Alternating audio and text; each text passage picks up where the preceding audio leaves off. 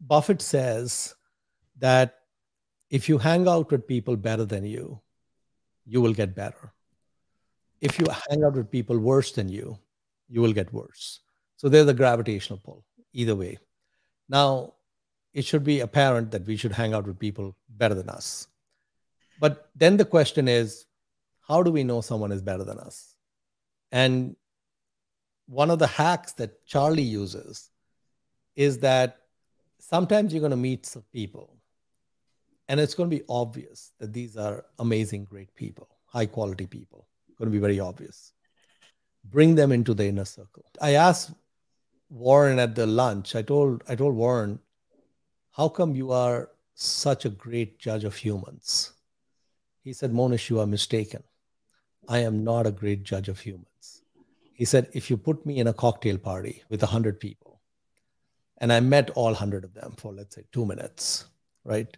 He said, I could probably tell you that 3 or 4 people were amazing, great people. I could probably also tell you that 3 or 4 people are people I want to have nothing to do with, right? And the other 92, I would not have any interest in. I would not know how to rank them or rate them. So the hack that Buffett uses and Munger uses, they will not try to figure out the 92. That's too much work.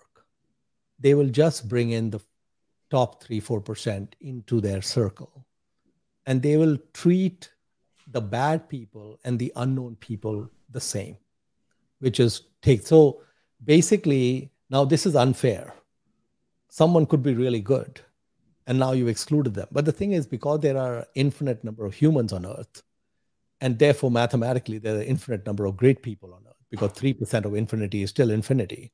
The fact that you exclude a lot of great people, there's no penalty to be paid. Just like if we buy a great company and exclude a great company, we don't pay a penalty. But if we include a bad company, we pay a penalty. So the hack is that you don't try to figure it out. You just go with the no-brainers.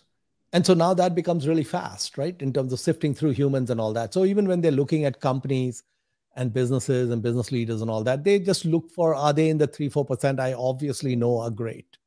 And so just this particular hack would give you a huge leg up, because most humans will, first of all, they won't even have this model of, not interacting with people not so good.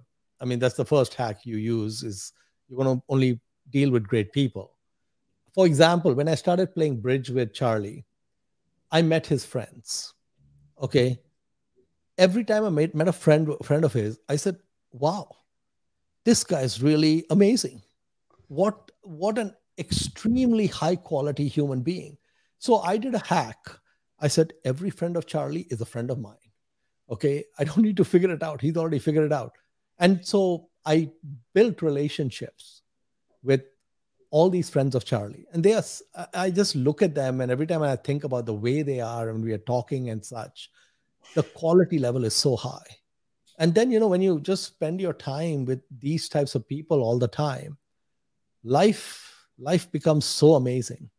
So that book, this particular nuance is just one little piece. There's a lot of other pieces in there. That's amazing. I guess you were a no-brainer for Charlie Munger, Mohnish, so you should feel very proud. I feel that one day, both these guys are going to figure out that I'm a fraud. They're going to figure out. Because I always think, I'm just a kid from the suburbs of Mumbai. Okay. I said, one day they're going to figure out that once in a while they make an error in judgment. They made an error in judgment with me. And then that's going to be the end of the lunches and the bridge games. Okay. Now, it hasn't happened so far. We're still in the game. Hopefully it continues. But I know one day they're going to figure it out. That's